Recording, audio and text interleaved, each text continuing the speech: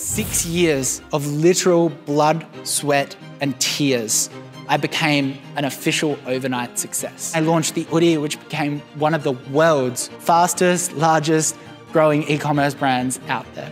Now, you're probably wondering, hang on, Davie, you promised me I would be able to change my future with just a pen and paper. So here's exactly what you're going to do now. So I wanted to post this on YouTube. It's one of my first ever speeches on failure. I hope you like it. I want you to pause for a second and think to a moment when you were the most stressed you have ever been. Maybe a bunch of moments pop out for you. There is probably one thing in common among all of those stressful moments, and that is failure. Maybe it was when you were struggling to pay your rent and failed to budget for your family. Maybe it was when you were running a business and it was about to go under, you needed to fire all of your staff because you failed to make the correct decisions. By the end of this speech, I promise you'll see these moments as the best thing that has ever happened to you. If we allow these moments of failure to become the end of the story, we fail to become those who we were destined to be. I also promise by the end of this speech that with just a pen and a piece of paper, you can completely change these memories and unlock your true potential.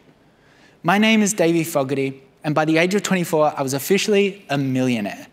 By the age of 28, I had done over $500 million in e-commerce sales and was officially an overnight success. I'm not saying this to brag, but to let you know that the stories that I'm about to tell you do have a happy outcome.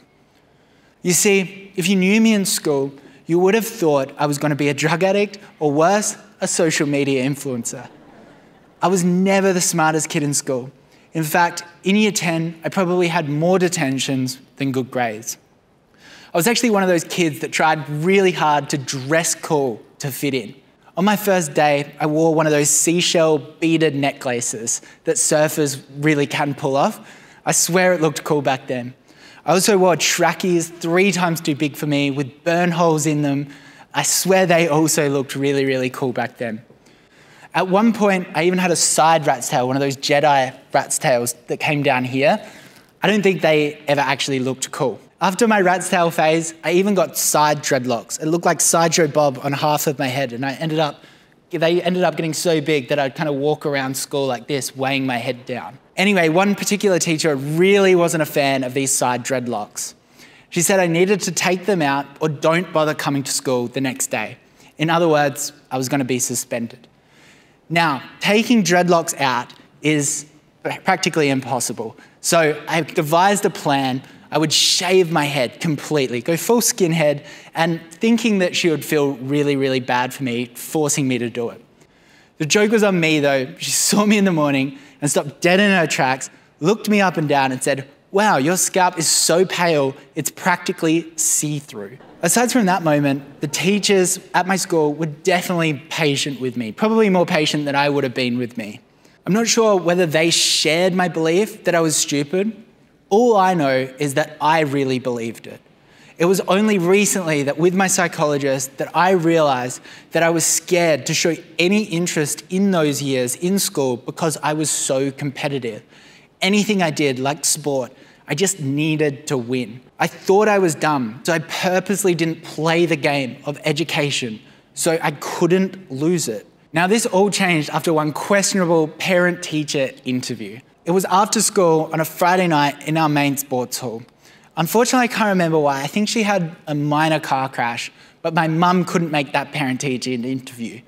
I wish my mum could have made that parent-teacher interview because my dad came instead. Each teacher did not hold back this night, and I'm not sure whether it was because I was particularly annoying that semester or Dad just asked really probing questions.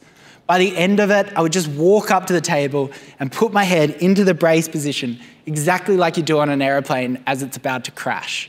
The next thing I remember is being in the car on the way home. I was still in that exact same brace position. I was expecting the "I'm not mad, I'm disappointed" speech, that guilt-riddled one, but that's not what I got. He was mad. In the midst of the yelling, I do remember one line that broke through the anger. He said, "The only person you're hurting is yourself, you need to learn what really matters. When I look back on this is one of those moments where I was most stressed.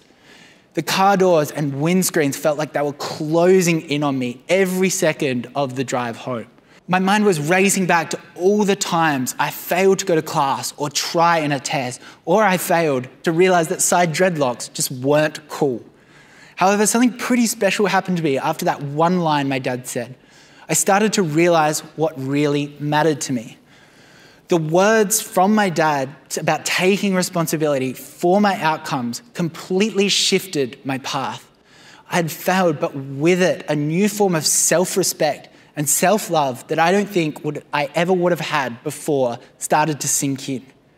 Slowly but surely, I started to change my perspective. I decided that I needed to apply myself to live life to its full potential. It started out small. I stopped coming late to class. I stopped purposely wearing the wrong uniform just to annoy teachers. I started to ask questions when I was curious. Eventually, these small changes started to add up and I started to enjoy learning. The craziest thing was the same teachers that I thought hated me and had it out for me the year before started to really support me. It was just a year later that I went back to a parent-teacher interview, again with my dad, and my physics teacher said, in my 20 years of teaching, I have never seen a student turn his life around like Davie has this year. Looking back on it now, that initial bad parent-teacher interview gave me my first lesson on failure. Failure can help change your perspective and set you on a better path. I assumed my new respect for myself and simply caring about the future would ensure I am successful from everything here on in. Turns out things got worse, and very, very quickly. We're told to follow our passion after school, but it's very hard to know what you're passionate about without experiencing much of the world. So I pursued what I heard paid well, engineering. I just wanted to be rich. When I walked into the engineering class, it was an enormous amphitheatre. I was seated so far from the lecturer that I could only see him on a screen blown up. At the very start of the lecture, he said, look to the left, look to the right, only one of you is going to pass. I looked to my left, looked to my right, oh, they're nerds, I'll be absolutely fine. I got my first test and it may as well have been in Mandarin. I swear Stephen Hawking would have struggled with some of those equations.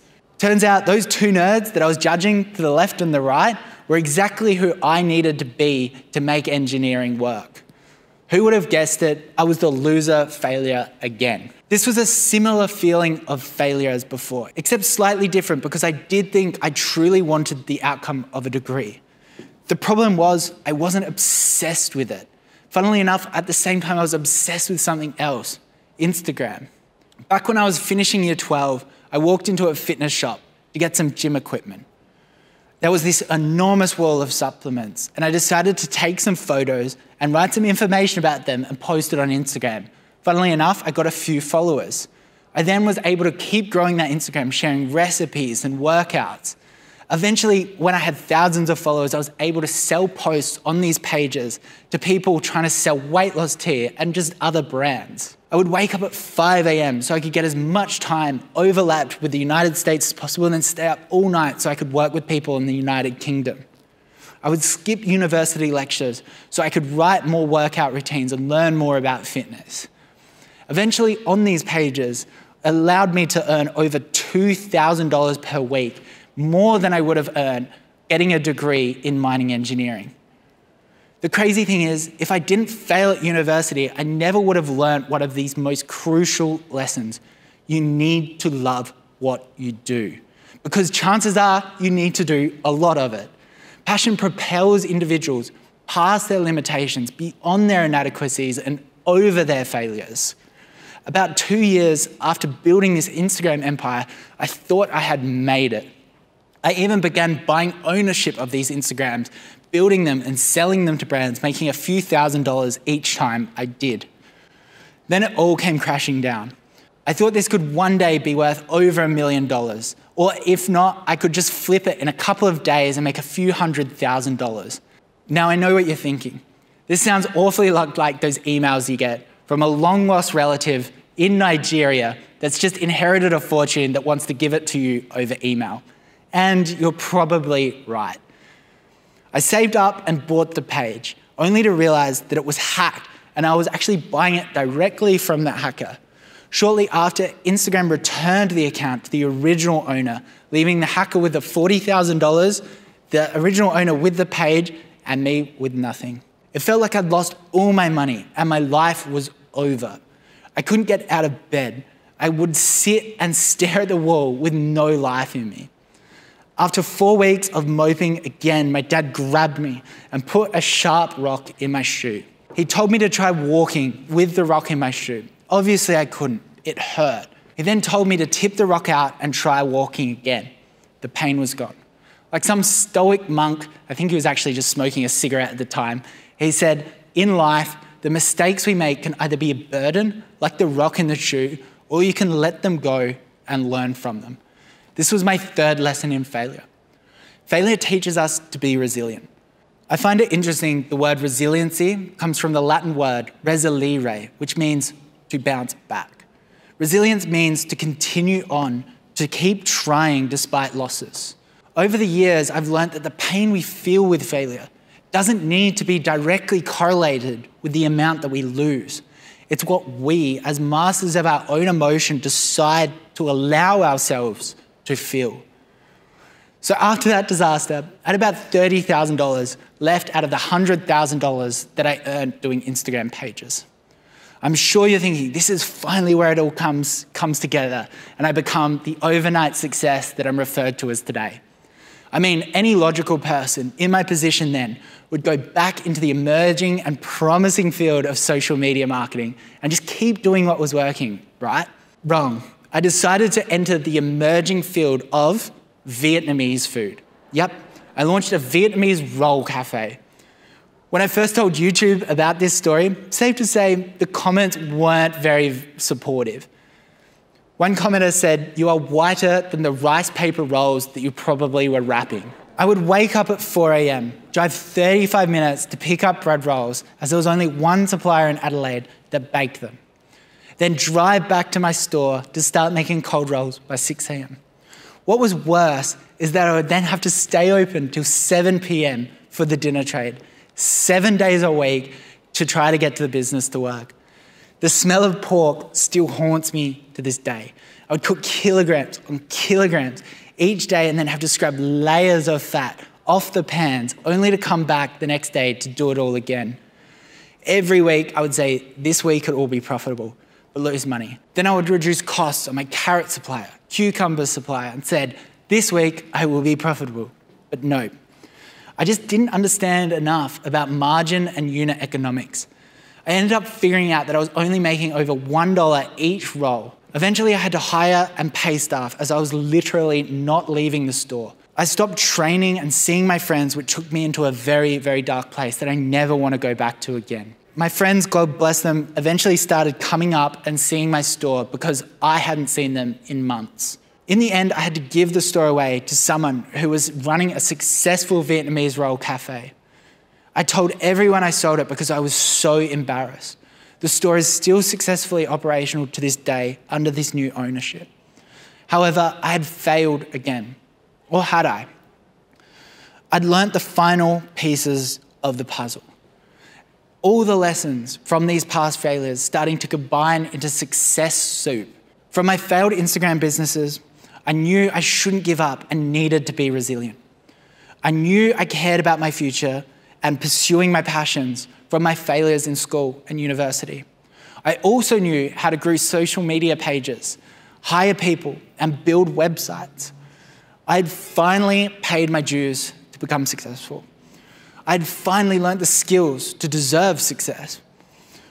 One night, I was scrolling through Facebook and I saw a mum talking about how she creates handmade weighted blankets for her kids with autism as it helps them calm down. The interesting thing was that all of her family members loved the blanket as well. I did some research on PubMed and realised there was some promising science around proprioceptive input and weighted blankets. I used all of the skills that I built over the years and managed to get a sample of this beautifully made 7 kilogram weighted blanket. I got my girlfriend and my mum to come over and I did a photo shoot at my house and built my website overnight. Launching it on social media just the next day. And you guessed it, 6 years of literal blood, sweat, and tears, I became an official overnight success. The first month, I did $1,000 in sales on pre-order, sitting in the comfort of my lounge room. In the first year, I did over $10 million in sales. And then I launched the Oodie, which became one of the world's fastest, largest growing e-commerce brands out there. Now, you're probably wondering, hang on, Davie, you promised me I would be able to change my future with just a pen and paper. So here's exactly what you're going to do now. Grab a pen, an A4 piece of paper, put it landscape, and write down every single negative memory you have in your life on the left. The memories where you felt like you had failed. Now, on the right side of the paper, this is the really important part. Write anything in life you love and are grateful for.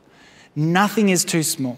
It can be positive milestones in your life, like getting a promotion. Maybe it's as small as having a beautiful park near your house where you have the freedom to walk every day after work. Maybe it's just having an awesome golden retriever that greets you really excited when you come home from work.